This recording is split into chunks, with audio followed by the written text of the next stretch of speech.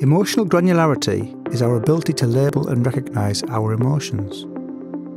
Or to say it another way, it is how good we are at putting our feelings into words.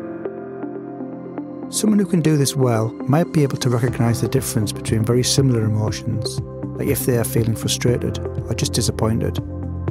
Whereas someone whose emotional granularity is not so good might think of their feelings in really general terms like good or bad, or may struggle to separate if they're feeling angry or sad.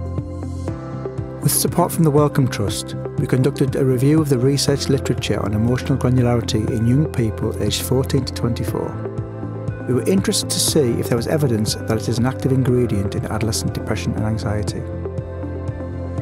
Although our search found no studies that examined emotional granularity in depressed or anxious groups, there was good evidence that it might be linked to depression in typical adolescents, though there was less evidence for it being linked to anxiety.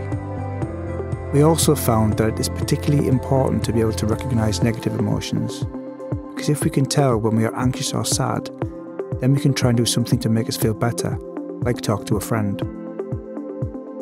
As well as examining research evidence, we also spoke to young people with a lived experience of anxiety and depression to hear what they thought. Most believed emotional granularity was something that they could engage with. They also thought it was sometimes difficult to recognise what is considered a normal emotion to feel in a particular situation.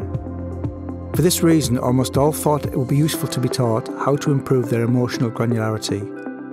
Some suggested that talking about their emotions more, or keeping a diary, might help. Future research should examine if recognising emotions is a problem for depressed and anxious adolescents.